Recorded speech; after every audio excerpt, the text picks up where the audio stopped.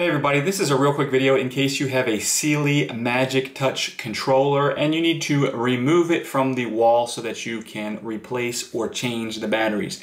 Now when it's time to change the batteries, it will actually say on the front of the display, low battery. So as soon as you get that low battery, you're going to want to replace the batteries. And you need 4 AA batteries.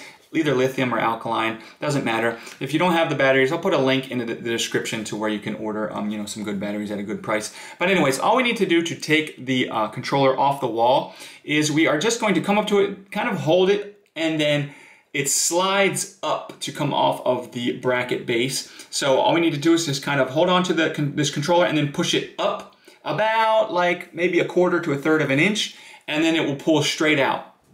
And then we can turn it around and the batteries will have this cover on it.